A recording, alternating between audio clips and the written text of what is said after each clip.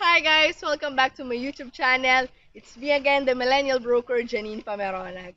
Alam kong nabitin kayo sa model na feature natin sa Stoneridge Ville, si Sapphire model. Natatandaan nyo ba siya? Kaya hindi ako papayag na hindi nyo rin makita ang isa pa nilang model.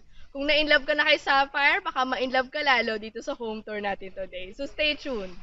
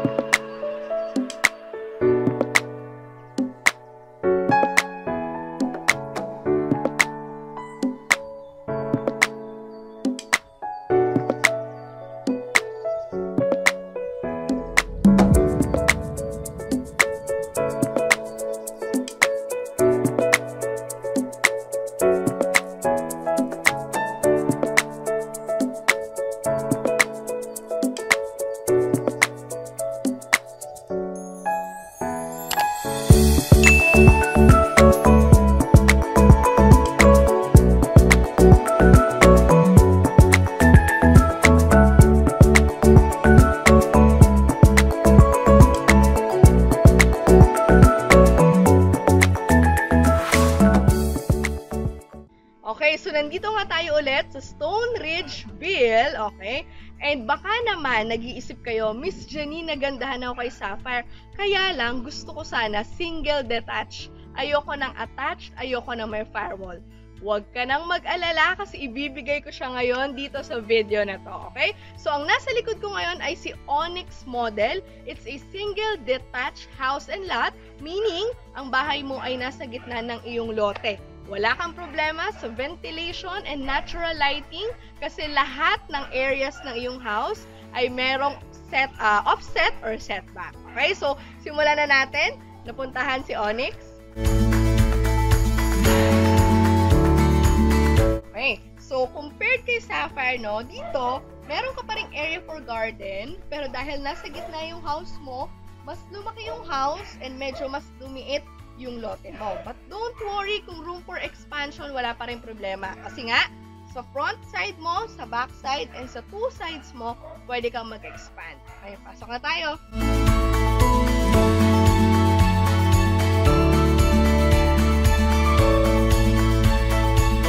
Okay, so ngayon medyo malaki-laki itong space natin, no? So, on this model, si ONYX highlights the following. So, 3 bedrooms, 2 toilet and bath, 2 car parks. Okay? So, ang lote natin dito is halos similar kay Sapphire with 110 to 115 square meters. Okay? So, medyo mas lumaki lang talaga yung house kasi ang ating total lot area dito ay nasa 65 square meters na. Okay? So, ngayon, ito na, pwede mong living space. Pwede ka dito maglagay ng iyong entertainment deck or TV, mga sound systems mo, dito ang yung sofa area, okay? Dahil single detached ka, mapapansin mo, pag inikot natin to, bawat sides ng house mo, merong ganito, no? Meron kang bintana, hindi mainit. Okay, now, proceed tayo sa next area.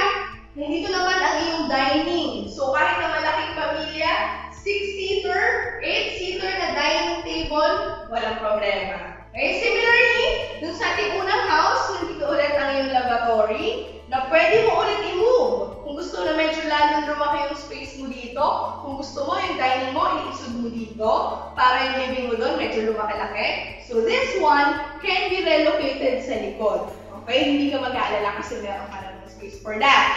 Now, yung first toilet and bath natin ay nandito siya. Okay? I think na pasok nyo naman siya earlier. Okay? So, similar lang ang layout natin. And to the left side is your door going to your utility or service area. Okay? So, labas tayo saglit. As I've mentioned, dahil single detached ka, no? May lote ka dito sa likod. And then to the left side, may lote ka. And then lakad ako konti dito para makita mo na going here ay may lote ka pa. Okay. Sige, come closer. Ayan, may lote ka dito sa kabilang side din. So, di ba? Pwedeng ito ang yung kitchen or kung gusto mo siyang gawing kwarto, access to the kwarto. Don't worry, meron naman tayong ready na connections for the water if you want it to convert to your laundry area. Now, pasok ulit tayo.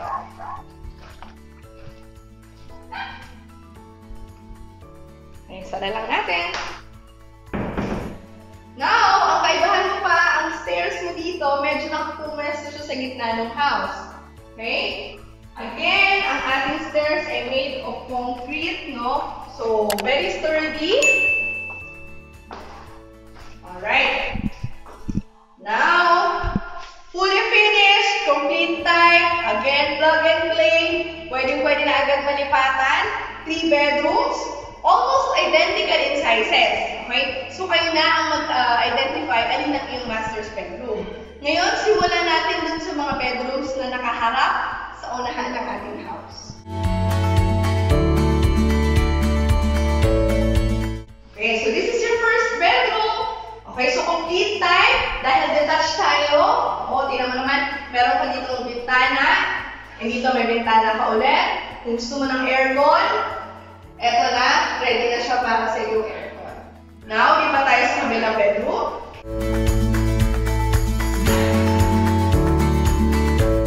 Almost identical in shape and in size.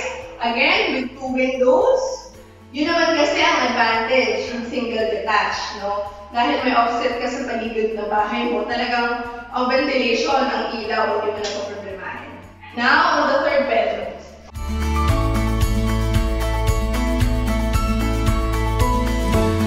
I think this is slightly bigger kaysa dun sa mga pinuntahan natin, the first 2 bedrooms na nakaharap sa house, kaya doon sa unahan ng house mo. This room naman is located medyo dito sa likod, and I think slightly bigger siya. Very noticeable ulit na dalawa ulit ang yung sliding windows. Now, the last portion na i-explore natin dito sa second floor would be yung common toilet and bath. Okay? What's different on this one is malaki. Okay? Kasi dito, tingnan mo naman, talaga meron kang dedicated na shower area. Palagyan mo lang ng enclosure para hindi nagsispill over yung water. Mas malaki yung CR dito as compared din sa ground floor. I think it's natural kasi nandito naman yung mga kwarto. So, syempre yung mga paliligo, grooming. So, dito talaga mangyayari yan sa second floor. Yung first toilet and bathroom sa baba, it's more on the use of your guests. And kapag nandito kayo sa entertainment area mo. Okay? So, I think, no, mas nagustuhan nyo or baka mas ideal sa family mo if you have a more number of family members, si ONYX model as compared to our Sapphire model. Napakaganda, both projects, both house models, and meron naman silang kanya-kanyang advantages. If you want a bigger lot, nandiyan si Sapphire model. Sabi ko nga, yung mga mahihilig sa social gathering, no? Ang luwang ng garden mo, yung mahihilig magtanim, yung ating mga lolo-lola dyan na gusto, or for retirement, yan, isang maganda pang area, isang pang magandang use ng iyong property. Kasi nga, maluwang, okay? For bigger families naman, may mga ate, kuya, bunso, hindi ka mamamroblema kasi meron kayo itong 3 bedrooms with very good room for expansion pa rin dahil single detached ka. Very high quality din ang pagkagawa ng house as expected and as mentioned dun sa ating Sapphire house model. So if you want to know more about this project, you can contact me sa mga details na magpa-flash sa inyong mga screen. I think nasabi ko na kung ano man ang dapat nating i-feature sa house na to. Community-wise, napakaganda naman ng Cabuyao. Adjacent to Calamba and to Santa Rosa. No? Kung gusto mo ng medyo urban or developed area, ayan ang Santa Rosa. Kung gusto mo ng medyo nature pa or serene, andyan ang Calamba. So si Cabuyao ay sentro siya. Okay? So, ang property natin, very, very good investment para sa inyong pamilya. Okay? So, thank you for watching. This is me again, Jannine Fameronag, the Millennial Broker. Bye!